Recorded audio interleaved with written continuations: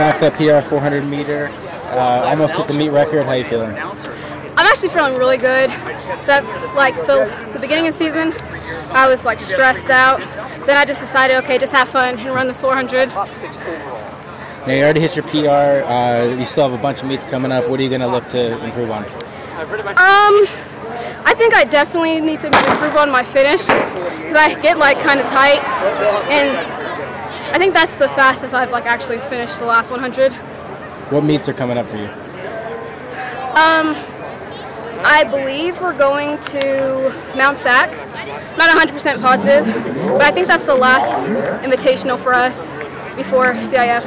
And then what's your goal for the next upcoming meets? Well, my goal is to make it to state this year. This is my last year, so I want to rank in at least the top 5 in state this year.